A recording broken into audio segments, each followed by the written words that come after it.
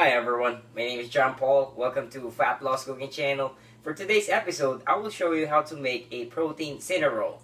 So, why am I making this recipe? I don't know about you, but personally, I love eating cinnamon. Problem is, anybody who is conscious about their calorie intake will tell you that cinnamon or cinnamon roll can be a calorie and macronutrient killer. Why? Because for a tiny cinnamon roll can cost you about 350 calories. And besides, it's not just the calories, but the macronutrient content.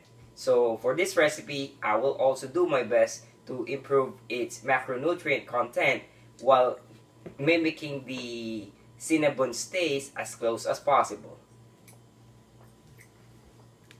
You'll be surprised how easy this recipe is to make.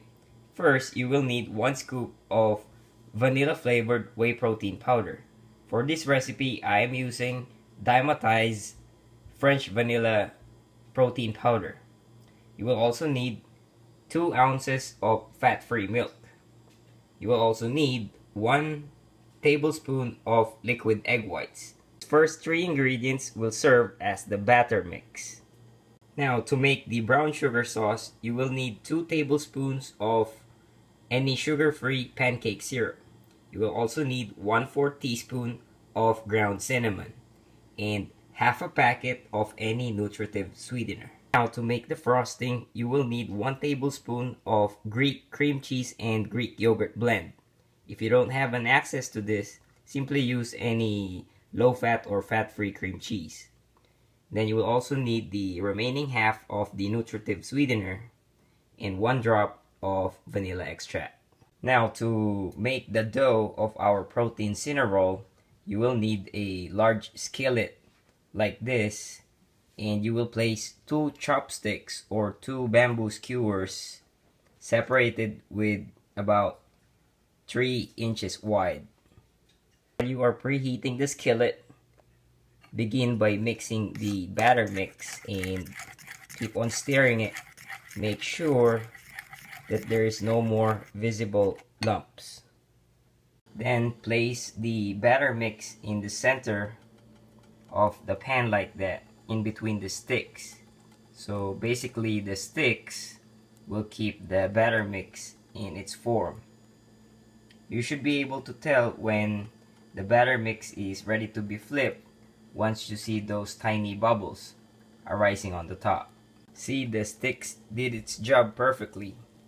So just cook it for about 2 more minutes and take it off the pan. Now for the remaining batter mixture, do not discard this yet, as you are going to mix the frosting in this bowl as well.